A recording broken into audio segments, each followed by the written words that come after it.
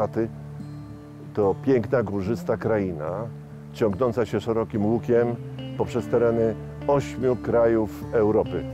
Austrię, Czechy, Polskę, Słowację, Ukrainę, Węgry, Rumunię i Serbię.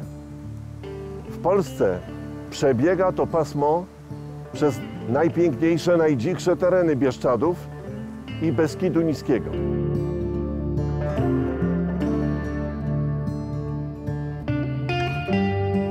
Słyszymy wszyscy szum rzeki. Ta rzeka nazywa się Osława. Osława, San oraz Sanoczek. Takie 3 rzeki, które wyróżniają się tym, że w tych rzeczkach odbywa się tarlisko pewnej rybki. Ta rybka nazywa się świnka, która wiosną, gdy woda osiąga 12 stopni, zaczyna swoje tarło. Świnka pospolita występuje nie tylko w zachodniej, centralnej i wschodniej Europie, ale także na Litwie oraz w Bułgarii. Ryba ta zasiedla podgórskie rzeki o silnym i wartkim nurcie. W Polsce możemy ją spotkać głównie w południowych dopływach Wisły. Tu na Osławie idzie w górę, w Sanie również i w Sanoczku, tak mniej więcej jak na filmach przyrodniczych łosoś zmierza górę rzek Alaski. Przemieszczające się ławice liczą nawet kilkanaście tysięcy ryb. To unikalne w Europie zjawisko przyrodnicze odbywa się tuż pod powierzchnią wody, na piaszczystym oraz żwirowym podłożu lub na kamiennym, tak jak na rzece Osławie.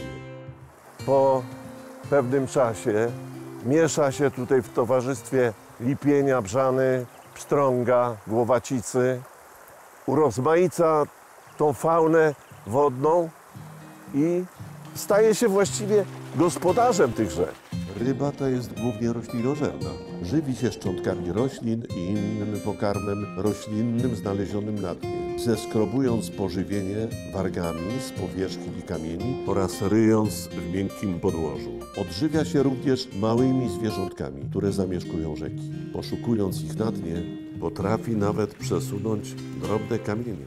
Mówiłem, że gdy woda wiosną dojdzie do 12 stopni, następuje poruszenie wśród ławic świnek i wyruszają na tarliska. W Osławie nie widać dna nieraz i jest po prostu tyle osobników.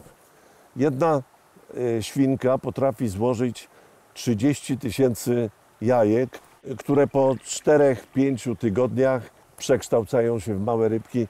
Taki mały narybeczek, który dopiero po kilku latach dorasta do postaci dorosłej ryby. Sięga wtedy od 25 do 50 cm najczęściej, ale bywają też osobniki, które przekraczają tę wielkość i łowione były po 60 cm i więcej. A jeżeli chodzi o wagę, to nie przekracza 2 kg. W okresie rozrodu ubarwienie ciała staje się intensywniejsze, a na bokach tworzy się ciemna pręga. U samców na głowie, bokach ciała oraz na płetwach pojawiają się charakterystyczne rogowe brodawki, tak zwana wysypka perłowa.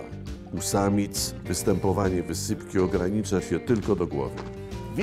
Widzę malutkie rybki i kto wie, czy to nie jest narybek właśnie świnki, która po tarlisku zostawiła tutaj swoje nowe pokolenie.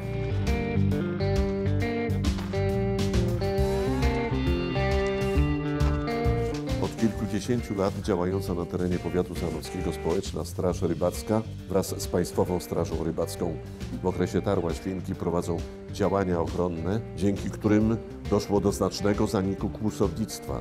Do niedawna, pomimo okresu ochronnego, ryba ta bywała ofiarą licznych nielegalnych połowów. Praktyka ta miała fatalny wpływ na populację nie tylko świnki, ale wszystkich ryb zamieszkujących tutejsze rzeki. A jak kłusownictwo tutaj w terenie? No jest teraz duża poprawa. Ja myślę, że dzięki nam też duża zasługa. Bardzo ukróciliśmy to kłusownictwo. Dawniej na każdej wiosce podczas tarła byli ludzie, ja myślę, że to szli z dziada, pradziada, jeśli chodził dziadek, ojciec, to i szli i młodsi. Tradycja taka była zabierania tej ryby. Zdarzało się nawet, że tymi rybami karmiono trzodę chlewną. Mamy 17 zrzeszonych strażników. To są ludzie pasjonaci, a można sobie wyobrazić, że jeździmy w różnych warunkach, po różnych terenach. I muszę tutaj też pochwalić naszych kolegów, bo jednak udostępniają swoje samochody, tak samo nasza koleżanka. Dzięki temu, że Starostwo Powiatowe w Sanoku sponsoruje nam paliwo i dzięki strażnikom, że udostępniają swoje samochody, możemy to zrobić. Samochody są prywatne, prywatnymi samochodami strażników jeździmy. Wiem, że tutaj są tarła wiosną, tarła świnki. Czy poza świnką są jeszcze inne jakieś gatunki ryb? Tarło po prostu jedno chyba z największych w Polsce na rzece Usławie, tarło świnki. Wchodzi tak samo kleń, bywała certa, nie zawsze, ale bywała też, że wchodziła tutaj w Usławę. Brzana wchodzi, tak samo, tylko po kolei. No i teraz w okresie jesiennym pstrąg, gdzie woda już jest troszkę taka chłodniejsza. On już się przemieszcza, idzie w górę do potoków na tarło swoje w okresie tam listopada się wyciera. Świnka pospolita to kusząca ryba dla wędkarzy. Oczywiście Społeczna Straż Rybacka pilnuje, by połowy odbywały się wyłącznie poza okresem ochronnym Świnki Pospolitej, który zaczyna się 1 stycznia i trwa do połowy maja. Strażnicy przyznają, że bardzo często spotykają osoby z wszystkich stron Polski, które przyjeżdżają w ten region Karpat łowić wyłącznie świnki, co sprawia, że wędkarze upodobali sobie właśnie tę rybę. Świnka bardzo ładnie bierze na spławik, jest sportową rybą. Łowi się ją na przynęty, w zasadzie tutaj roślinne, bo zwierzęce jednak nie są dopuszczalne, czyli pęcak, jakaś kukurydza, jakieś ciasta. I muszę powiedzieć tak, sam łowię świnki, nawet mam rekord polski. Złowiłem świnkę kilkanaście lat temu w wędkarzu polskim, został uznany za rekord polski. To była świnka 2 kg 65 i 60 cm. W zasadzie te świnki łowimy w nurcie. A każdy nurt, jeśli jest szybka woda, to ta ryba nawet jeśli nie ma dużych rozmiarów, jednak wędkarz ma tą atrakcję wyciągania jej z wody. I powiem tak, nie jestem zwolennikiem zabierania tych ryb, ale w ogóle ryb nie jestem zwolennikiem zabierania. Wolałbym, gdyby te życie zwracano tym rybom, ale wędkarze mogą sobie zabrać, jest to dozwolone i mogą sobie zabrać. Często widzę, że wędkarze sobie zabierają, często biwakują gdzieś nad Sanem i nawet konsumują te rybki z ogniska.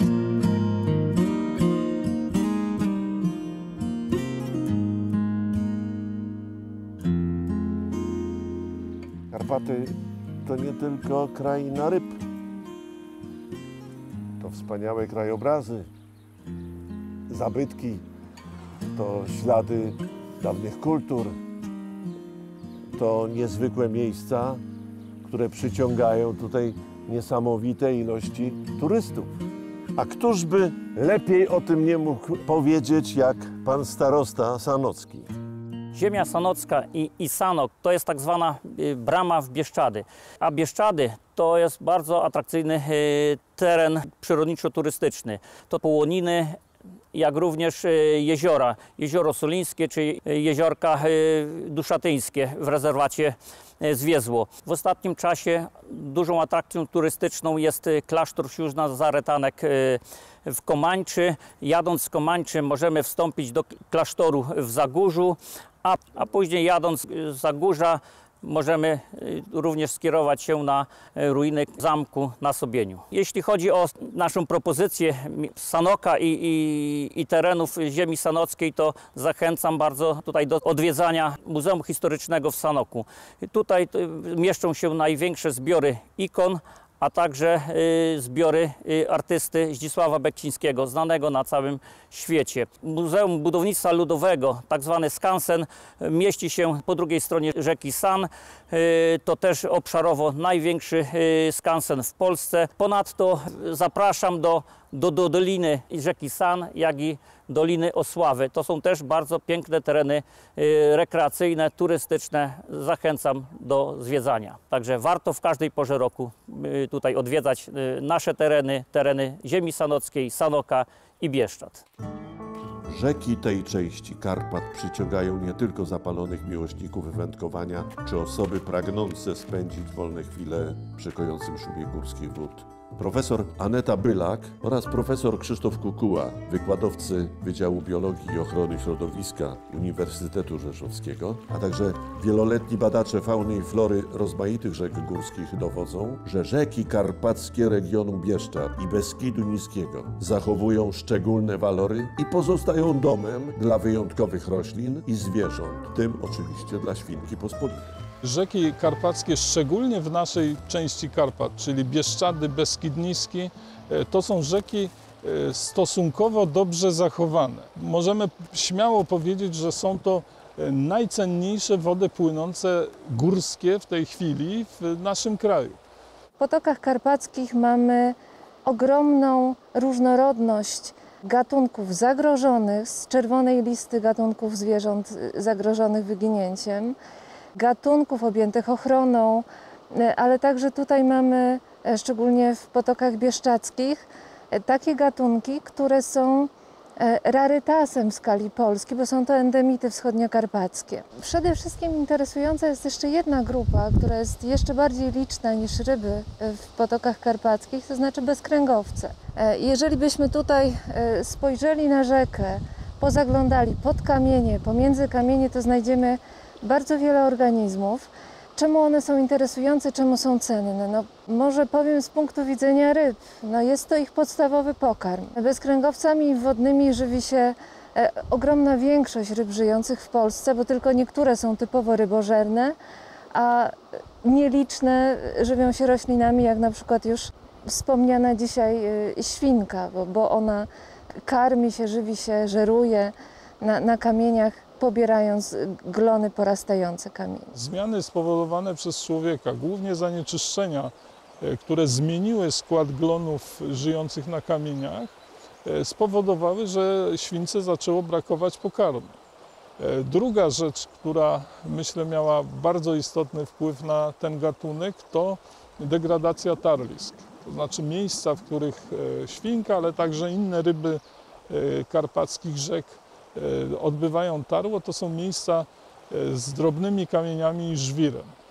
No a łatwo się domyślić, że jest to również cenny dla człowieka materiał budowlany. I niestety przez wiele lat eksploatowano również żwiry z dna rzek, z koryt rzek, niszcząc tarliska. A więc ryby nie miały miejsca do rozradzania się i stąd stopniowo zanikały. Świnka, można powiedzieć, pełni w rzekach karpackich podobną rolę, jaką pełnią duże ssaki roślinożerne na sawannie. Są podstawą ekosystemu. Ogromne stada migrujących antylop gnu to odpowiednik świnek w rzekach karpackich, albo świnka jest odpowiednikiem antylopy gnu na sawannie.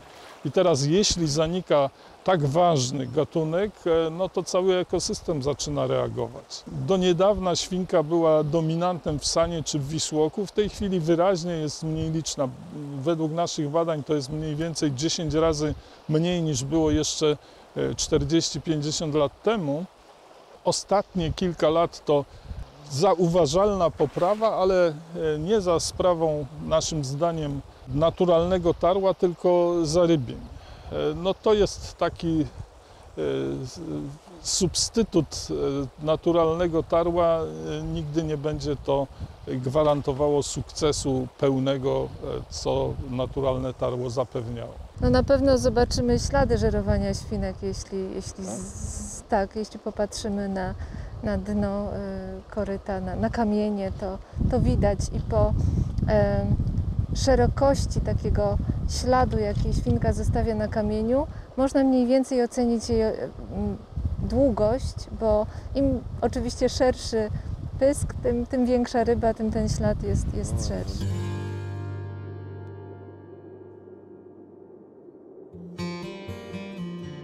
Jak już mówiliśmy, Polska to jeden z krajów europejskich, w którym spotkać możemy świnkę pospolitą. Ale opuśćmy na chwilę tereny powiatu sanockiego, by przekonać się o tym, że u naszych wschodnich sąsiadów świnka występuje szczególnie licznie. Wody rzeki Stryj na Ukrainie w okręgu żydaczowskim to naturalne środowisko dla tej ryby. Dlaczego świnka pospolita upatrzyła sobie również i te wody? Opowiedzą nam o tym przyjaciele z Ukrainy. Жидачівщина – це територія майже 100 тисяч гектарів. І зрозуміло, що така велика територія передбачає, що є різні з точки зору рельєфу, ландшафтних краєвидів території. Тут є і горбисті території, горбисті ландшафти, пов'язані з невеличкими горами. Тут є рівнинні території, тут є заплави річок, заболочені території. Тобто ми можемо побачити все різноманіття ландшафтне, яке є десь на більшій території України, причому сконцентровано в одному місці. Якщо говорити вже ближче до Жидачева, то історія Жидачева тісно пов'язана з річкою Стрий. Незважаючи на те, що Стрий є важливою притокою Дністра з точки зору водокористування та рекреації, зокрема, і рибальства, ступінь вивчення його не дуже великий. Річище дуже звивисте, часто розгалужене, на кам'янистих ділянках порожнисте. В Карпатах річка має гірський характер, вузьку долину, по берегах ростуть хвойні і мішані ліси. Іхтіофауна річки Стрий є дуже широка і велика. У річці водяться такі види риб, як форель, марена, харіус, головань, підуст, щука, окунь, верховодка, судак. Найбільше переважає підуст за рахунок того, що він тут розмножується. Нерест у Стрию починається в середині, кінці квітня при температурі від 7 до 8 градусів. Пік розмноження припадає на травень при температурі 10-13 градусів Цельсія. Закінчується нерест в кінці травня, на початку червня при температурі 16-20 градусів Цельсія. Перед нерестом риби збираються у невеликі зграї, при цьому плідники здатні підніматися до місць нересту із Дністра на десятки кілометрів. Через територію нашого району протикає 3 великі річки. Річка Дністер, річка Стрий, річка Свіча, причому вони зливаються одне ціле саме на нашій території. Це теж створює певні цікавинки, ландшафтні, рельєфні, в тому числі для туриста. Користуючись нагодою, я запрошую всіх на Жидачівщину. Гарантую, що тут ви побачите дуже багато цікавого для себе, багато ексклюзивних речей. Можете гарно відпочити, порибалити, засмагнути і з гарним настроєм повернутися до місця свого постійного проживання.